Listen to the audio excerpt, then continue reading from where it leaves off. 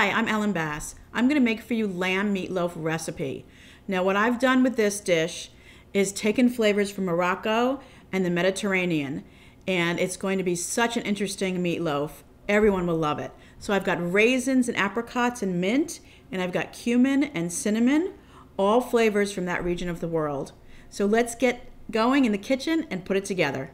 For this recipe, you're going to need 1.5 pounds of ground lamb, 1/2 cup of milk, 1 teaspoon garlic powder, 1 teaspoon of cumin, 1 teaspoon of cinnamon, 1 teaspoon of salt, 1/2 teaspoon of pepper, 1 egg, 1 cup of breadcrumbs, preferably panko, juice of 1 lemon, 1 cup of crumbled feta, 1/2 cup of chopped apricots, 1/2 cup of raisins, and 2 tablespoons of chopped fresh mint.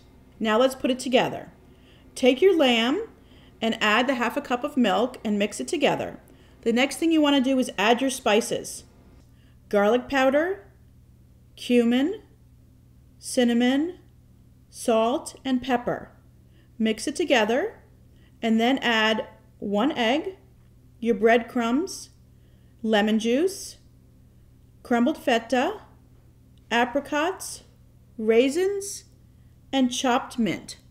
And mix it together once again. And then take a loaf pan and add your beautiful lamb meatloaf and bake it at 350 degrees for 1 hour.